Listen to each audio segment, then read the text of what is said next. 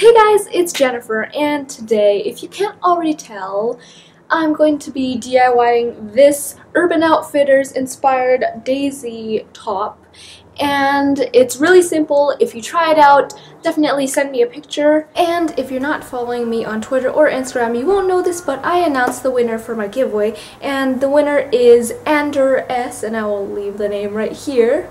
And congrats! If you didn't win this time, don't be disappointed. I will have a lot more giveaways coming soon, so stay tuned for those. Let's get started.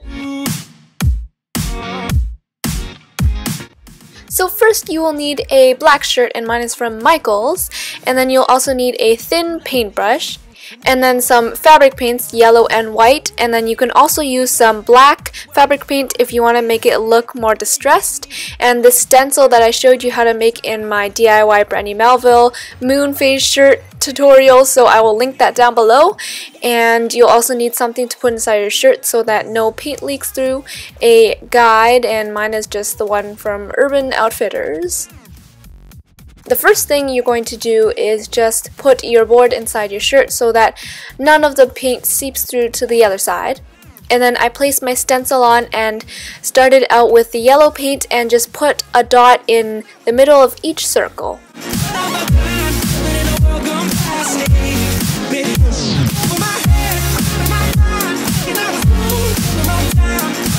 And then I'm just going back in with my yellow paint and enlarging the circle so that it looks more like the middle of a daisy.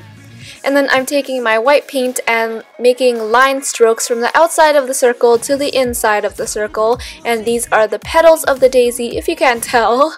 I know my first few were not very pretty because it's my first few, I didn't really have any practice, but later on we will layer on more petals, and as you practice more, they will look better.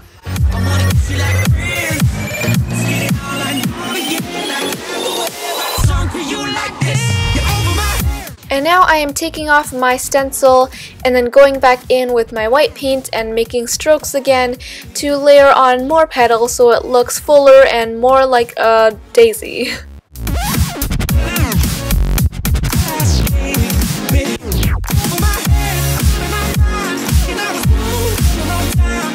And now I'm just going back in with my yellow paint, and a tip that I would recommend you guys do is to layer on a layer of white before you put on the yellow so that it makes the yellow pop in the center. And I actually did this afterwards. I didn't realize how important that was. And if you want that distressed look that you see here, just dab on a bit of black paint to any spots that you want to look distressed.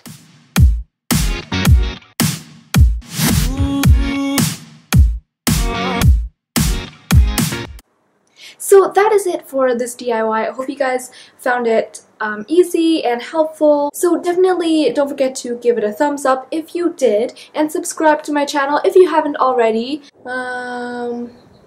That's about it. I will see you guys next time. Bye!